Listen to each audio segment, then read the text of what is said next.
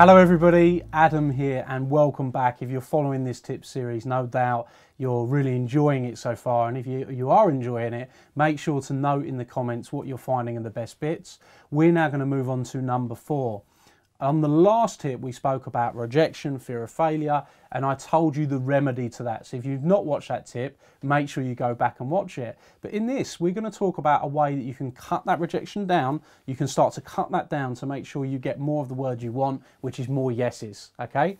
So the first thing I want you to get used to doing, which not enough people do when it comes to sales, is when they get a rejection, they tend to move on, they tend to chase them up, or they tend to say, well, you know, are you ready now? And they go back and they accept the excuses.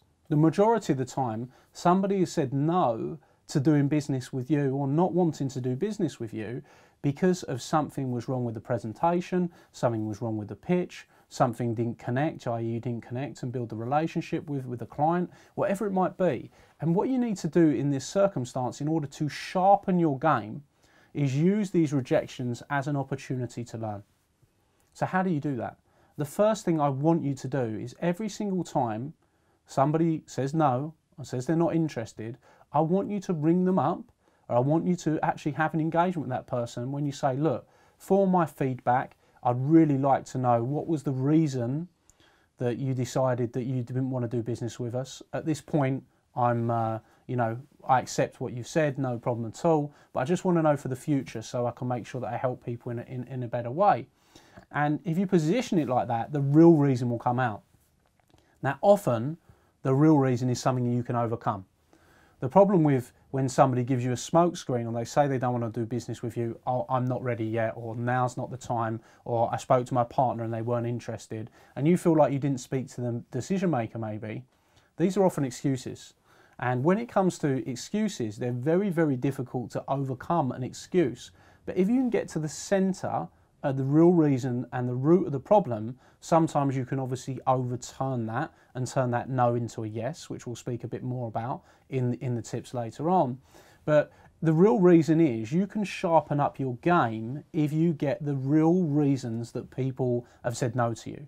You can start to remedy what you do, you can improve it, you can improve your proposition. And when you improve your proposition, you're on the way to getting more yeses. So do yourself a favor and start to ask people, why is it you decided to not go ahead with a product or service? I accept what you said, so they don't think you're re-pitching them, but you just want to know so I can improve in the future for other people. Completely genuine, real reason. You'll get it, you'll improve your game, you'll start to get better. Now, in the next tip, we're going to explore selling skills again a little bit more deeper.